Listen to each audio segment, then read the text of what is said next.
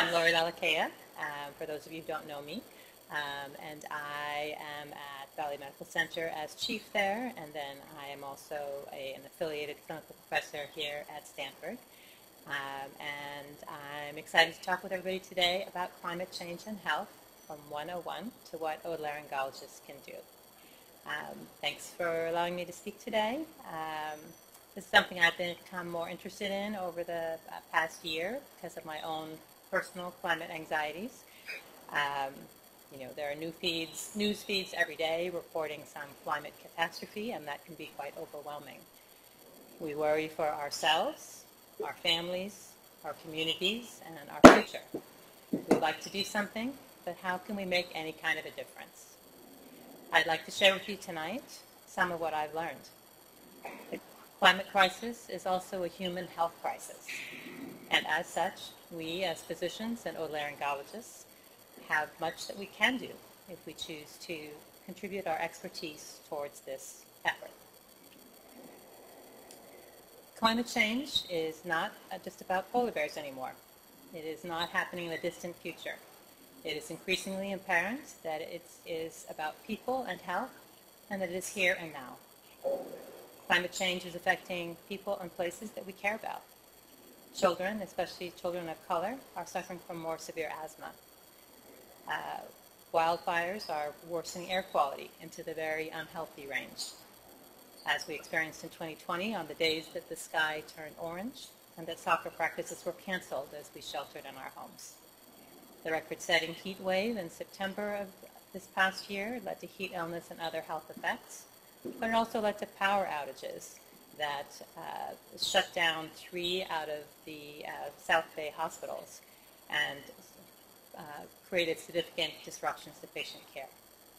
It is this impact of climate change on health that is our entry point as physicians and healthcare workers to take an active role in climate change mitigation.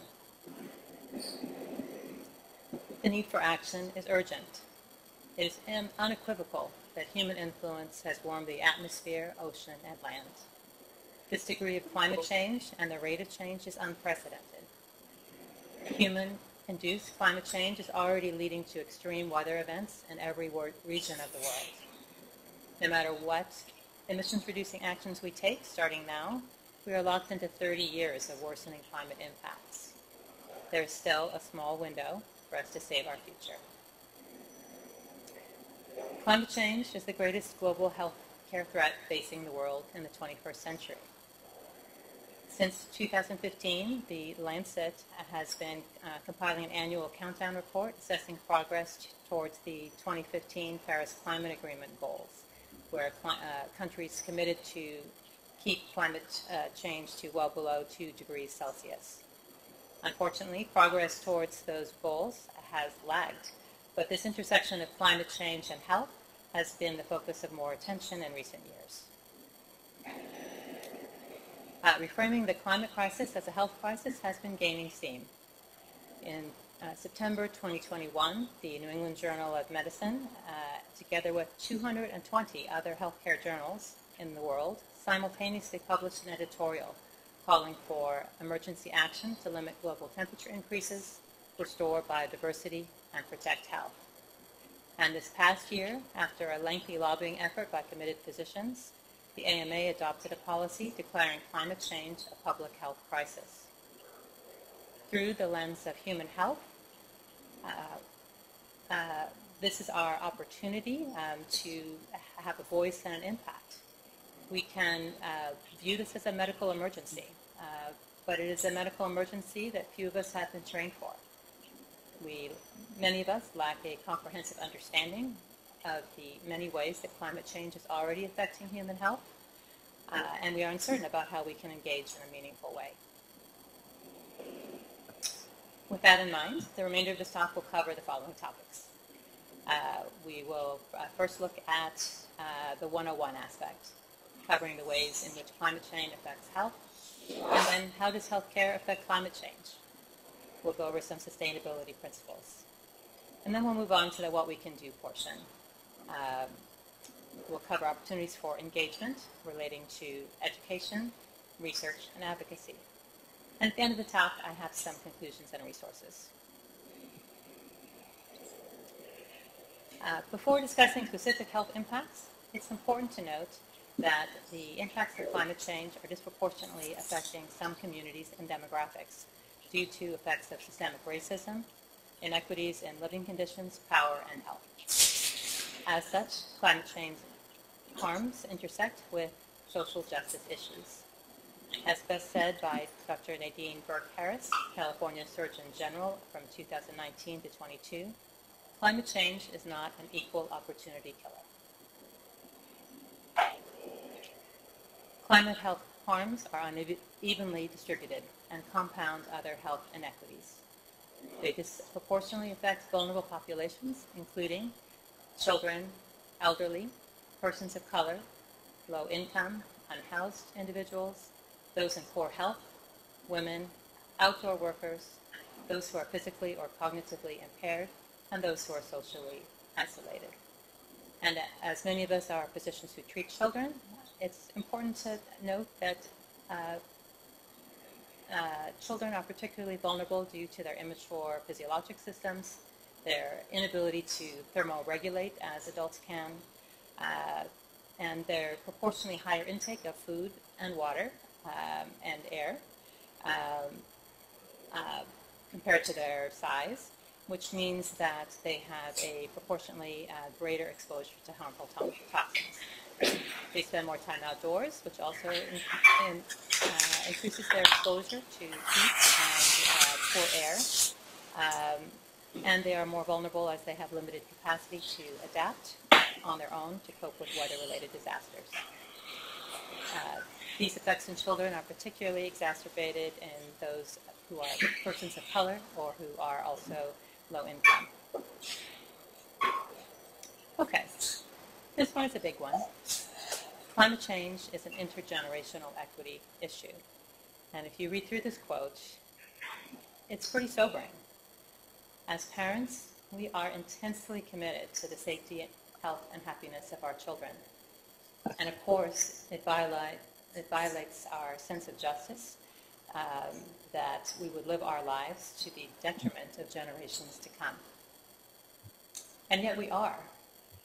Our strong motivation to protect children's well-being can be leveraged to fuel our actions and those of others. So how does climate change affect health? The effects are large and costly. The NRDC report shows that U.S. health costs related to climate change are estimated to exceed $820 billion per year. So that's important to consider when we think about the cost of mitigating climate change, in that the costs of inaction are substantial. This is a graphic from the CDC that people often post, and it shows the many ways that climate change can affect human health. So in the center of the graphic, you can see that CO2 levels, rising temperatures, more extreme weather, and rising sea levels have an additive effect, and that in turn leads to effects on water and food supply, environmental degradation, extreme heat, severe weather, air pollution, changes in vector ecology, and increasing allergens. And then these in turn have additional effects on human health. Regarding allergens, Dr. Nadal's group, I'm hearing a bit of an echo. Yeah, I'm sorry. Dr. Nadal's group here at Stanford documented a lengthening of the local allergy or pollen growing season by 8 to 9 weeks over the past 2 decades. And that is substantial. I mean, 2 months longer pollen season in our local area in the past 2 decades. And so it's no surprise that the increase in prevalence of allergic rhinitis has been documented in many areas around the globe, as have increases in allergic asthma. The burden of AR, asthma, and sinusitis are expected to continue to rise. So the next few slides, we're going to do just heat, weather, and air pollution. And that's not to say that these other effects are not really, really important. They are just a little less important right now in the U.S. compared to globally. Okay, so heat has myriad effects on human health and is the #1 cause of weather-related death in the U.S. Of course, it causes heat stroke and heat exhaustion, but it also exacerbates COPD and asthma. It exacerbates cardiovascular disease for ischemia and dysrhythmia. It causes, or it increases the chance for preterm birth and low birth weight. And then more relevant for otolaryngologists, it increases accidental and non-accidental trauma. You can imagine when everybody's hot and bothered, domestic violence is more of a thing. Severe weather related to climate change has direct and indirect effects on human health. In 2020, in this map, it's showing that there were 22 so-called billion-dollar weather and climate disasters in the U.S., or disasters that exceeded $1 billion. These events, of course, resulted in injuries and death, mental health effects, and increased infectious disease burdens. But there's also the important effect of healthcare disruption. Of course, when you have severe weather, maybe then your hospital is flooded or has a power outage. There's staffing issues. There's difficulty with supply chain disruption. And that all leads to effects on access and quality of care, not only for those directly harmed by the disaster, but for those seeking unrelated care for emergent or ongoing health needs. So that can disrupt the access to your radiation therapy or to timely surgery. Or grandpa is having chest pain, but your local hospital ED is on diversion status, and the next ED over is jammed. So second order effects. Okay, moving on to air pollution and air quality. Worldwide, air pollution kills about 9 million people per year. Of course, we can anticipate that COPD and asthma are worsened due to ozone and particulates. Long-term pollution is associated with the onset of childhood asthma, which is terrible. It also has an effect on ischemic heart disease and CVA, which was new to me. And of course, wildfires, which themselves are exacerbated by the effects of climate change, lead to further air pollution. Smoke and particulate matter spreads far and wide and increases ED visits, hospitalization, and premature death. Okay, so air pollution and air quality impacts on oto-HNS. I found this interesting article. Snoring and sleep disordered breathing are positively associated with variances in air quality. Sinusitis, the incidence, prevalence, and disease severity are affected by exposure to air pollution and particulate matter. And particulate matter in particular has been identified as a possible risk factor for eosinophilic CRS with nasal polyposis. There's a recent systematic review that concluded that higher air pollution exposure is associated with greater prevalence of otitis media in children. And there's also a possible association with head and neck cancer. What you see is an abstract from the recent AHNS meeting that showed that greater ambient air pollution exposure may be a factor that increases predisposition to certain head and neck cancers. And there are additional articles in the literature that have cited that air pollution may be associated with increased nasopharyngeal and oropharyngeal cancers as well in Taiwan and in China. Okay, mental health. So we talked a little bit about event-related mental health issues, and among them that can be economic stresses, that you've lost your home, you've lost your livelihood, and of course that is going to affect your mental health. But then you can also have mental health issues just from the climate change itself, the worry about it. Depression or anxiety, that so-called eco-anxiety or eco-trauma. Feelings of grief for your changing world. Feelings of helplessness as well. A recent survey of U.S. adults showed that 64% of U.S. adults were at least somewhat worried and 30% were really worried. And about half of U.S. adults feel that climate change is going to affect their own family. This was an additional survey in young adults aged 27 to 45. 60% very or extremely concerned regarding the footprint of having children, and 96 very or extremely concerned about the well-being of existing or hypothetical children. So maybe I'm not going to have a child because I am worried. Okay, that was a whirlwind about the effects of climate change on health, and now we're going to move on to the impact that healthcare has on climate change. This was an eye-opener for me. Healthcare has a substantial carbon footprint. So healthcare worldwide houses between 4.4 and 4.6% of all global greenhouse gas emissions. If healthcare were a country, it would be the 5th largest emitter. Let's just pause for a minute. That's terrible. In the U.S., healthcare produces 8 to 10% of all U.S. greenhouse gas emissions. Yeah, just read that over one more time. 8 to 10% of all U.S. greenhouse gas emissions. The U.S. treats 4% of the world's population, and yet it accounts for 25% of global healthcare carbon footprint. Hospitals are the second most energy-intensive commercial buildings in the U.S., and we are the most polluting healthcare system in the world.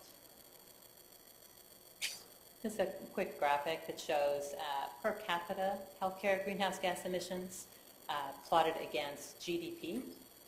So you can see the USA right here. Yeah, this is not a game we want to win. You can see that we produce far more greenhouse gas emissions than other countries, even countries that are more wealthy than ours. And we know that healthcare outcomes in the U.S. are no better than that of other first world countries. Okay, as quoted here, as medical professionals, our commitment is to do first no harm. Places of healing should be leading the way, not contributing to the burden of disease. So we must do what we can to reduce healthcare's greenhouse gas footprint so it is not adding to the climate change that harms the health of those we have pledged to serve.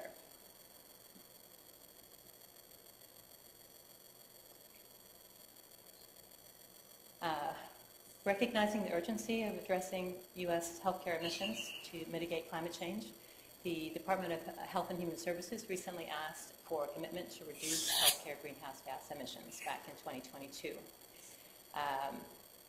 The quote here says from Secretary Javier Becerra says, "Sitting on the sidelines is not an option." And part of the pledge was to reduce greenhouse gas emissions to 50% by 2030 and net zero by 2050.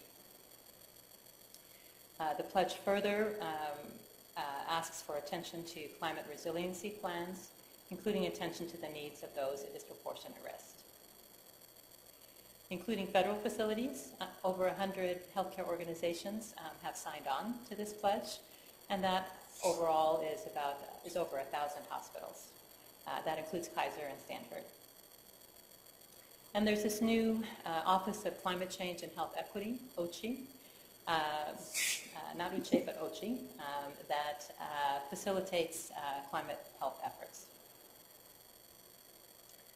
Okay, so where do greenhouse gas emissions come from in the healthcare sector? This is a graphic that shows some of the ways, and we need to understand this to understand how do we get to meaningful reductions. So they come from a variety of sources, including energy use, waste management, supplies and materials, vehicles, meat production and food transport, waste anesthetic gas, and employee commutes.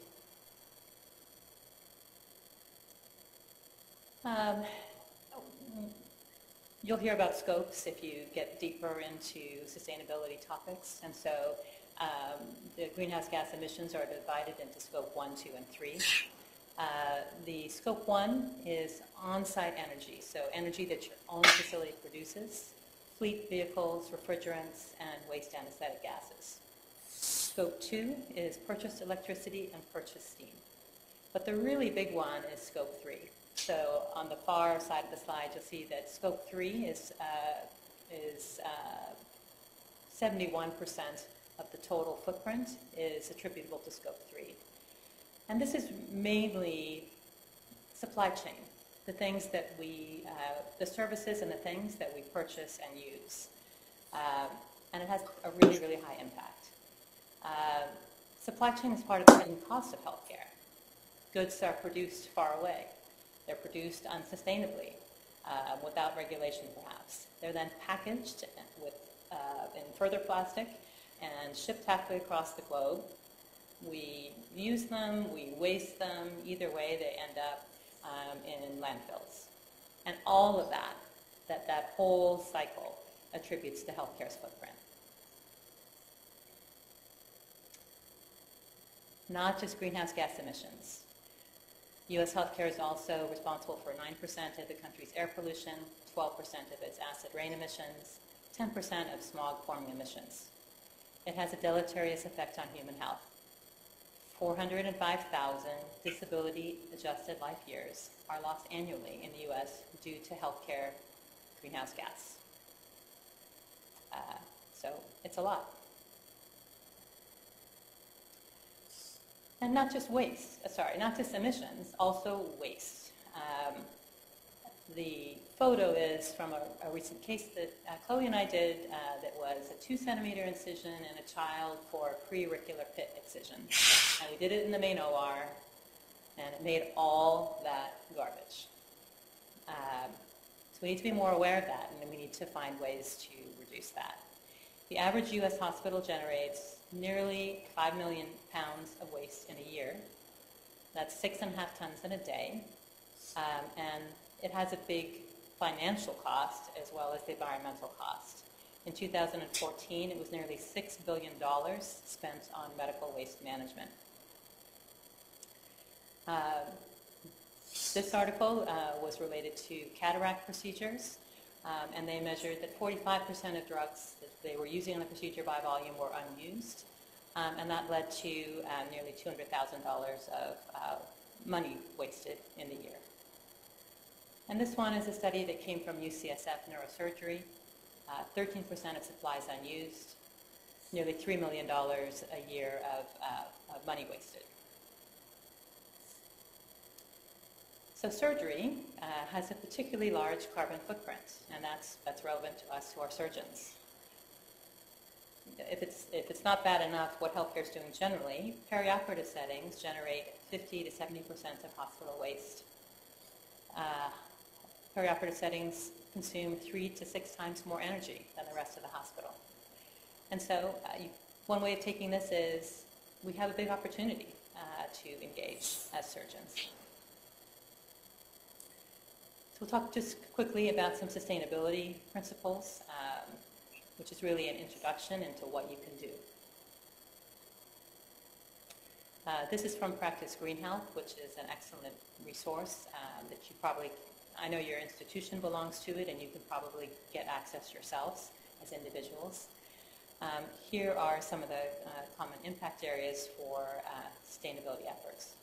So, of course, engage with your leadership, reduce waste and toxic chemicals, pivot to sustainable food, green the OR, sustainable procurement, leaner energy, use less water, green building, and then greening and reducing transportation.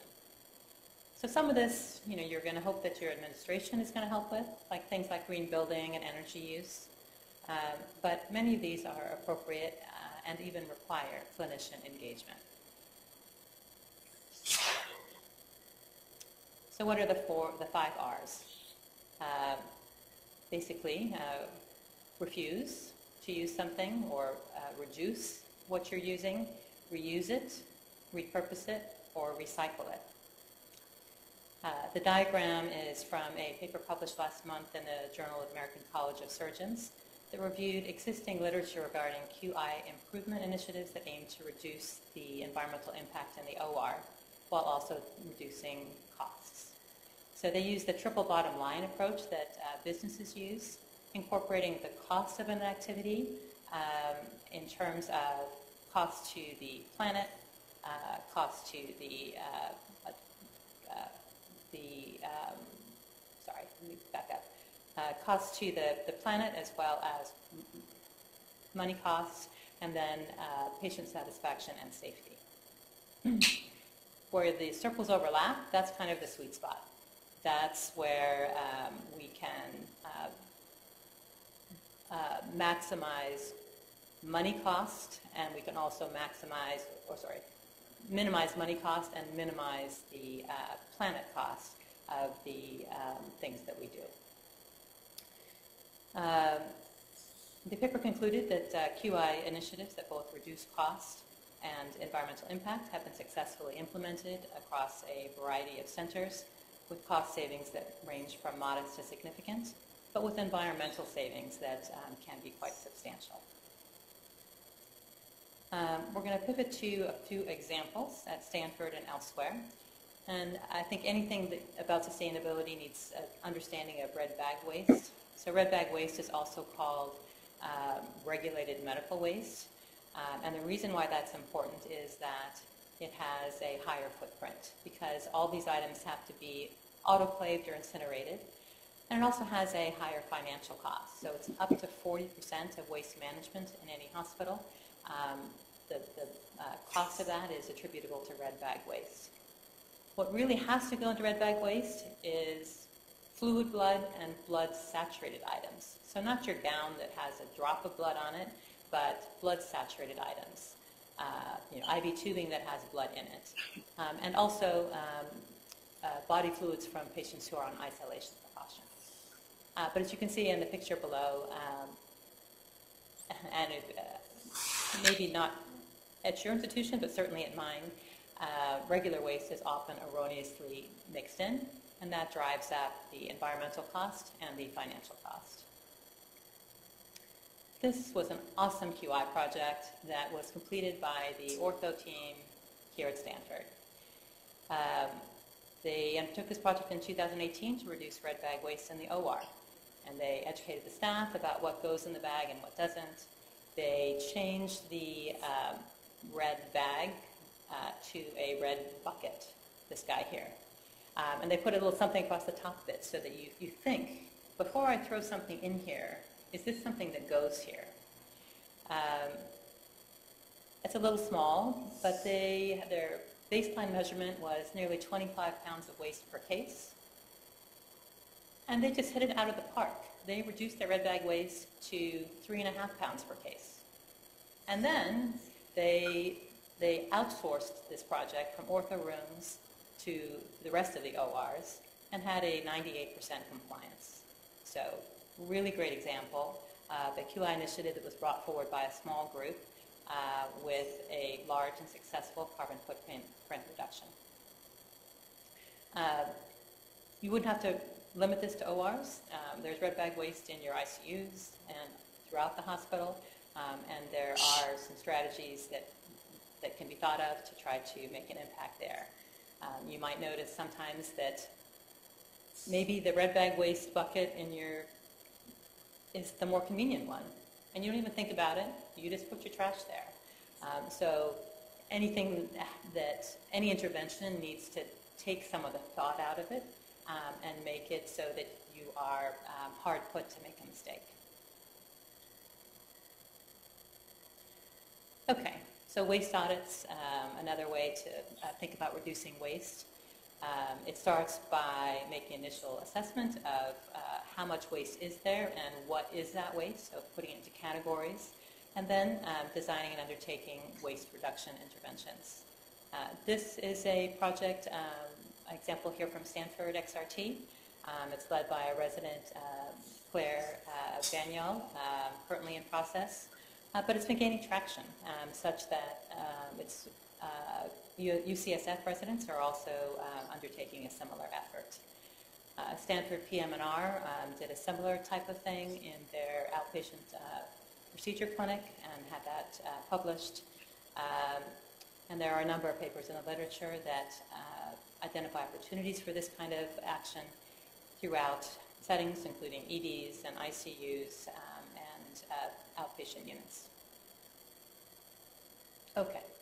In the OR, lean pack and reformation of your instrument trays, and consideration for field sterility. Field sterility meaning we're not going to drape everything, we're just going to drape the smaller field. So these are ways you can reduce footprint. So lean packs mean that's the big blue thing that comes in, that's pre-packed and gets unwrapped and has the plastic buckets in it and the suction tubing and some gowns and some drapes, and it all is pre-packaged ahead of time. And so if you were to try to reduce that, what you'd have to do is look at your pack and decide with your colleagues, what do we want, what don't we want, what can we substitute out. But then every time that lean pack gets open, it's less stuff. Reformatting instrument trays means, do I really need all this stuff? Because once those trays are opened, they all have to go to the autoclave. And the autoclave is a big energy use.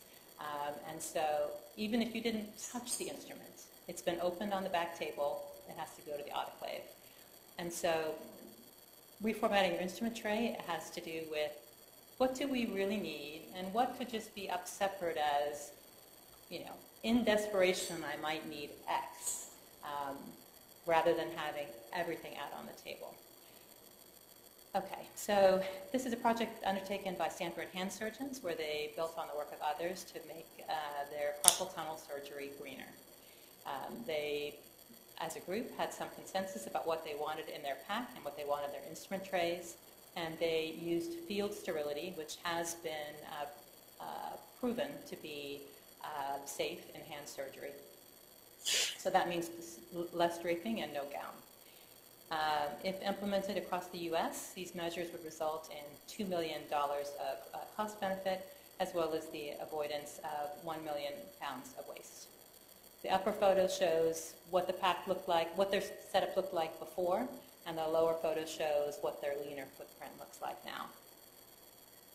So field sterility has been established for hand surgery and for Mohs surgery, but research regarding applicability to other specialties, including ours, is needed.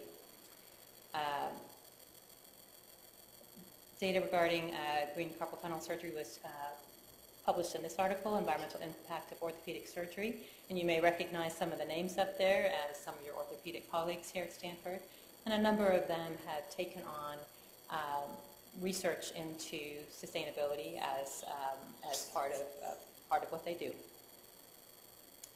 A similar project is underway regarding colorectal surgery here at Stanford by Jacqueline Blue, being mentored by Paige Fox, who is really big on sustainability efforts within the Department of Plastic Surgery here at Stanford. So it's likely that in Oto-HNS, one or more or 10 procedures could benefit from this kind of approach, with cost savings and with environmental saving as well. All right, quick note about anesthetic gas. Large impact on direct facility greenhouse gas emissions. They're typically vented off of your facility rooftop, which was something I didn't know. Yep, just goes right up. I see Uche raising his eyebrows. Yeah, so your anesthesia teams, I'm sure, are working on these things. I understand there is an anesthesia green team here at Stanford, but it's important for you to be aware and to be engaged. You can see here in the lower graphic, all anesthetic agents are not created equal. The really bad ones are desflurane and nitrous, which have a much bigger footprint, and some hospitals have abandoned DES for that reason. Nitrous, once it gets vented off your rooftop, it lives in the atmosphere for 114 years. Mm. Yeah, that's a long time. Yeah, and then there's more of it tomorrow, and more of it tomorrow, and more of it tomorrow. So, also, no matter what gas is used, what you see here at the top is 95% are exhaled, unmetabolized. That's called the WAG, waste anesthetic gas. So, alternatives are needed, and I know your anesthesiologists are aware of them. There's something called low fresh gas flow. TIVA, of course, local and regional anesthesia are important. And I think it's important that we be aware so that we can have a conversation with our anesthesia colleagues and some shared decision making around which of your cases can have a more sustainable anesthetic. Okay, lots of other things. Reduce single-use items, choose lower impact products, like I sometimes put on clips and neck dissections. The old-fashioned way of the reusable clip applier, I actually prefer it because I feel like I can feel that clip coming down. That's a much better alternative than the automatic one. There's something called reprocessed equipment. Things like pulse ox monitors can be reprocessed, for example, and ligashores. What that means is through a third-party vendor that has been FDA approved, those items can be taken back, reprocessed, and then sold back at a lower cost. So financial savings, but it's also an environmental savings because that item, if it's used 3 times before it hits the landfill, has a third of the footprint than if you used it only once. Of course, instead of the plastic basins and the plastic pitchers in the OR, could we go to the metal ones, and like we used years and years back? Can we have reusable gowns and drapes? Can we think more about prescribing responsibly and doing more remote visits as appropriate, and not ordering tests just for the heck of it, because all of those have a footprint. If you give a patient 30 tabs of something and they only really use 3 of them, or they don't use them at all, that goes into the landfill. And its whole footprint, from when it was made and packaged and shipped, that all was for nothing. And so being more intentional and thinking about it, I think, is important. And then food, quick thing about food.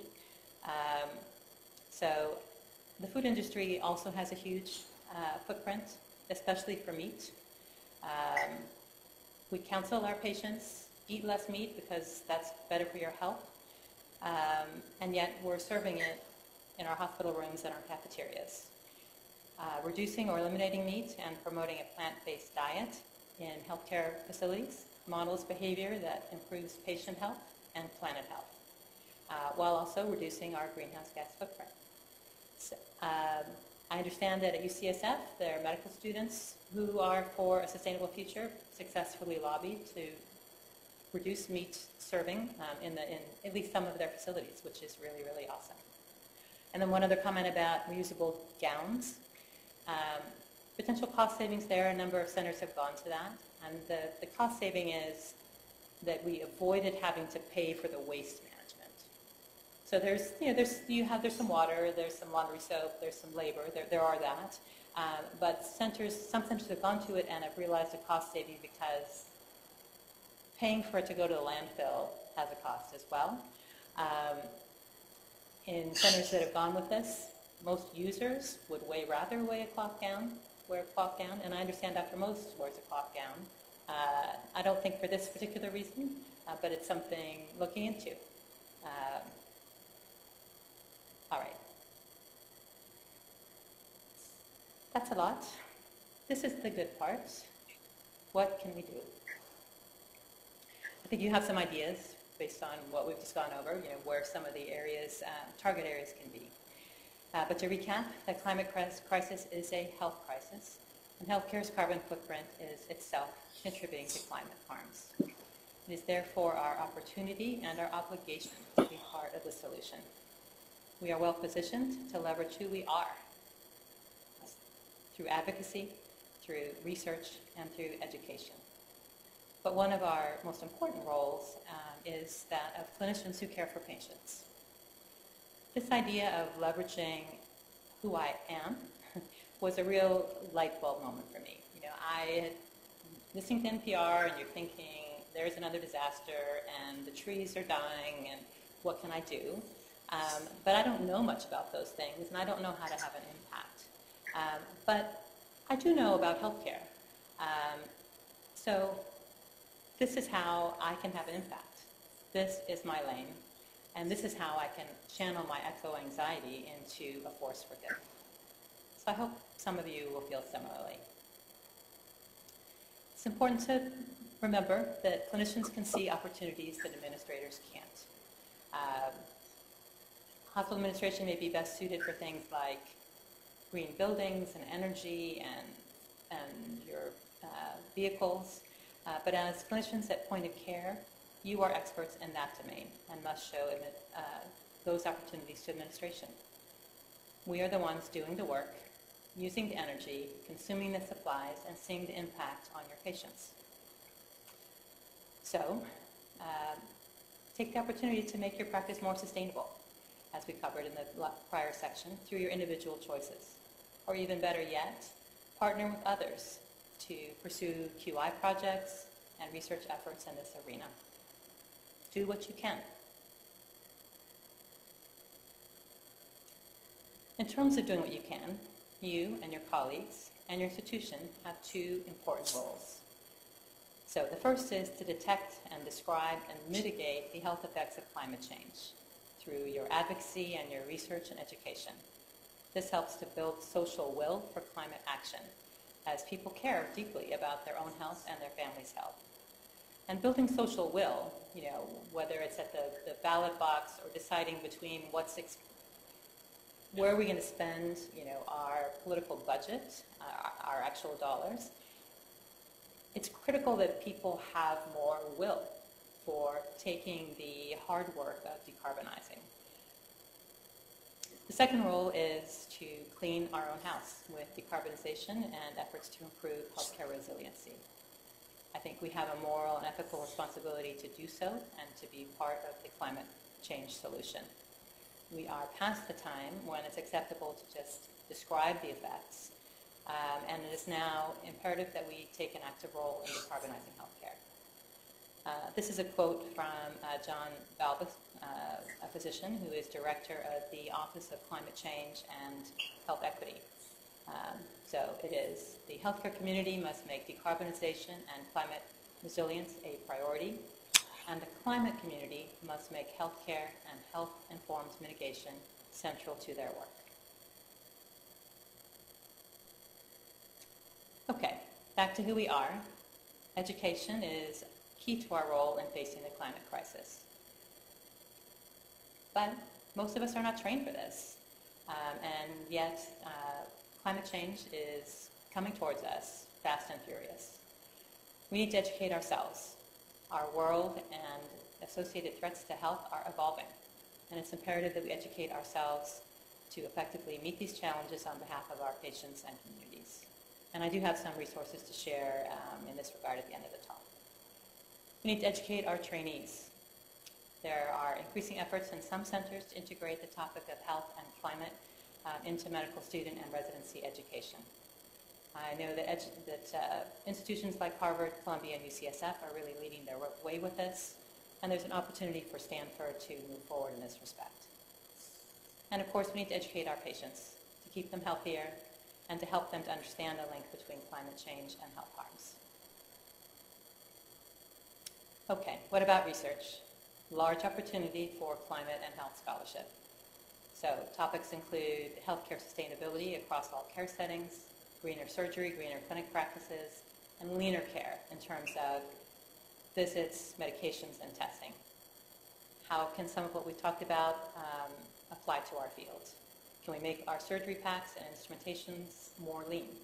Can we establish which settings in which field sterility is enough?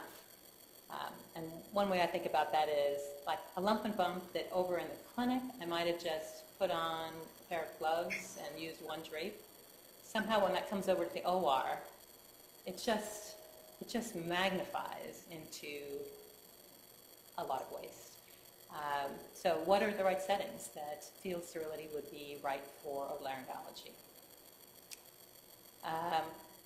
What of our patient visits would be best conducted remotely? Because when the patient gets in the car and comes to you, that's a big footprint.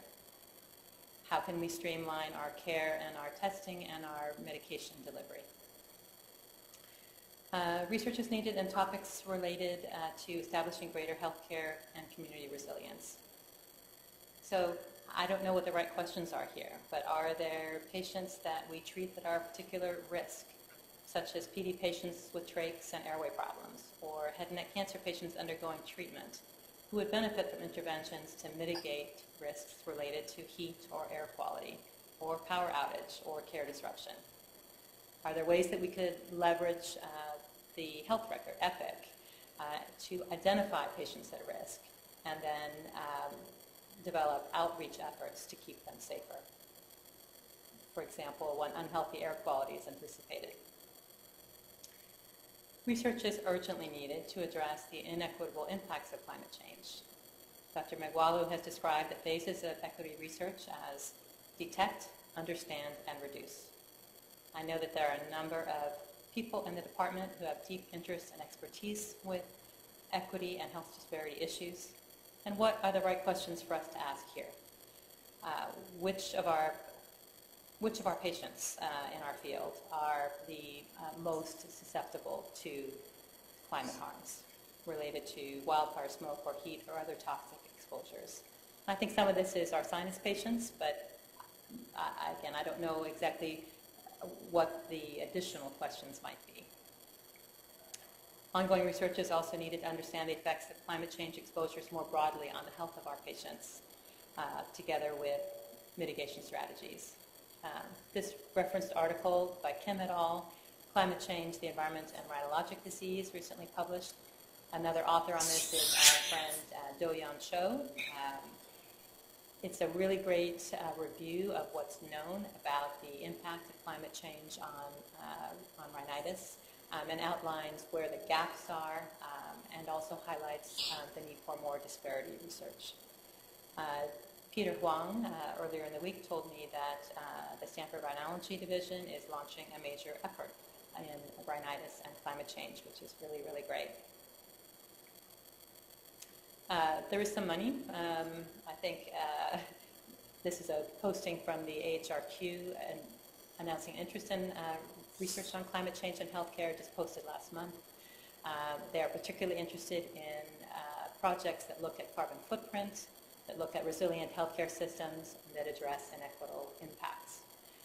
I know there is also money, smaller grants available through the Woods Institute here at Stanford and through the Sustainability Office here at Stanford. Okay, moving on to advocacy. Lots of opportunity here. We have trusted healthcare voices. How can we use them? We can leverage not only who we are, but who we know. So that can be political lobbying, it can be presentations to your personal communities, traditional and social media, op-eds, media appearances, blog posts, websites.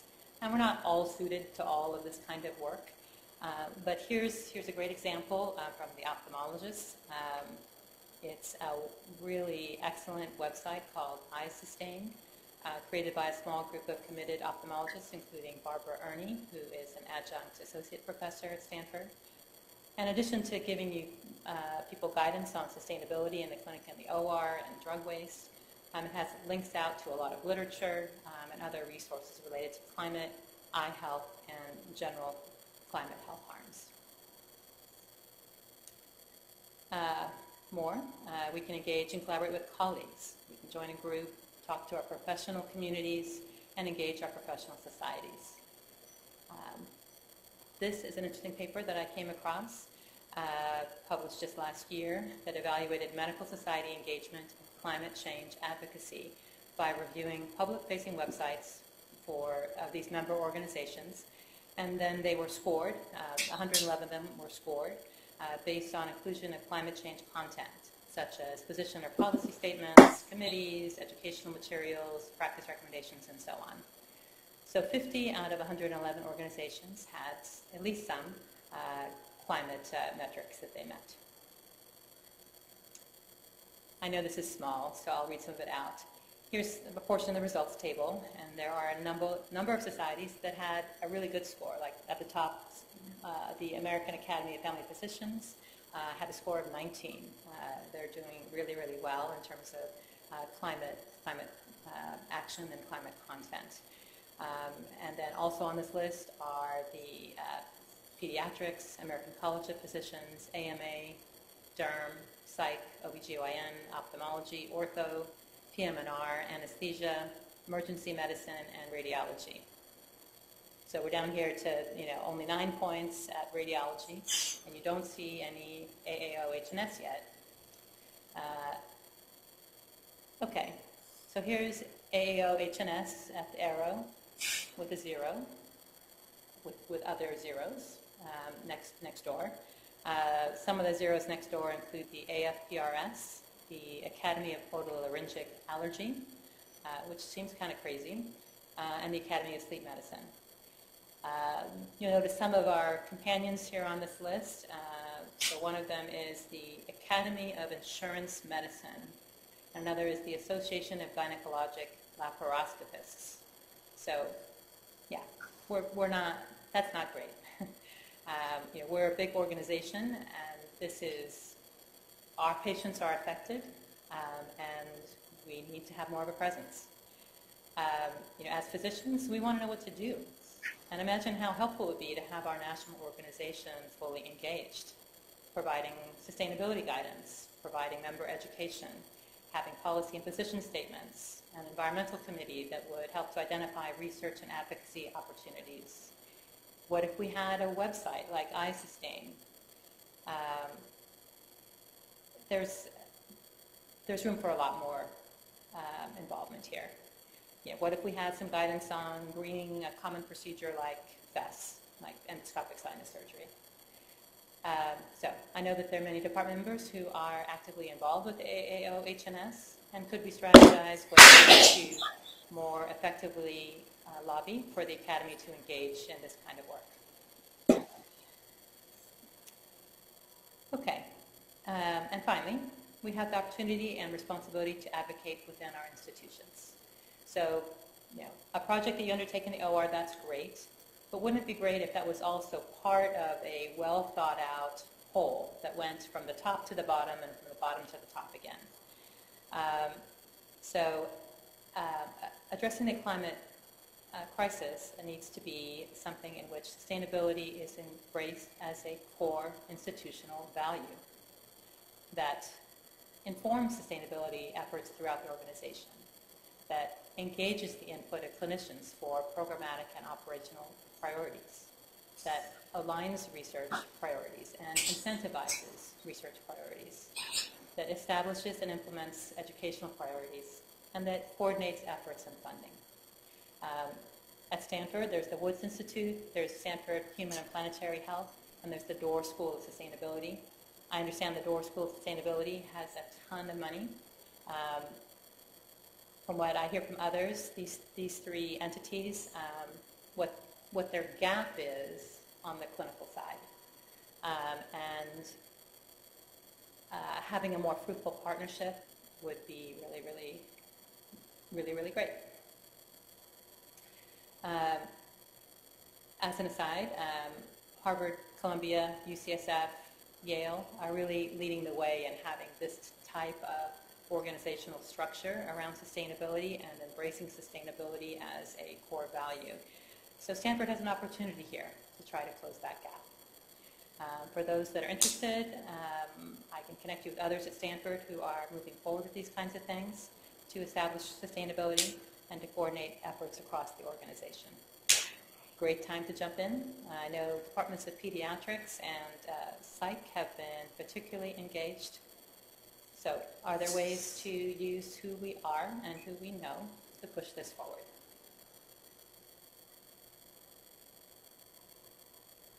All right, we're here at the tail end. That was a whirlwind tour. A few concluding remarks before having some Q&A. Healthcare, as currently practiced in the U.S., is unsustainable and contributes to climate change and health harms. We have the opportunity and obligation to be part of the solution. I'm hoping that all of us will do what we can. There's a lot to do and many ways to contribute. So we don't all have to be on social media, but choose your lane, use who you are and who you know to do what you can. The Stanford Department of Otolaryngologists is comprised of individuals with immense talent and expertise and drive. We have department members with deep institutional knowledge and ties. We have members of the Faculty Senate, the former Chief of Staff. We have those with ties and roles within the Academy. We have those with close relationships with the Dean of the School of Medicine. We have members who are committed to health care disparity research and those with a deep commitment to children's health. We have numerous program alumni in positions of influence across the U.S. Imagine what we could do by capturing a portion of those talents and connections for meaningful climate action. And imagine how successes at Stanford have the potential to ripple outward for a larger impact. All right, last thoughts. Climate change is an immense existential threat. It's easy to feel like what we do as individuals will have little effect. I do believe that together we can make a difference, and that though what we do will not halt the changes that are already in motion, we can mitigate them. And we are obligated to do what we can for our patients and our communities and our children and our future. Our work is a necessary part of the greater whole of the necessary work that must be done. And I encourage those of us who are climate warriors to use some of that energy to become climate warriors. As a successful climate warrior, you need not vanquish the climate crisis by yourself by next week. As an example from my family, we grade exercise workouts on a 0 to 1 scale. So you managed to drag yourself out for a run. It was kind of slow, it was kind of short, you had to stop and walk for a while. But on a 0 to 1 scale, you went for a run. That's a 1. That's great. So I encourage you to consider climate efforts in that light. What you accomplish today may not in and of itself solve the climate crisis, but what you do today is a necessary part of the process, and it absolutely could be a 1 on the 0 to 1 scale. And it absolutely can be a step in the direction of building larger collective successes. Okay, I'd like to acknowledge with gratitude Drs. Ernie, Nguyen, and Pepik and Kelly, who helped me prepare this presentation.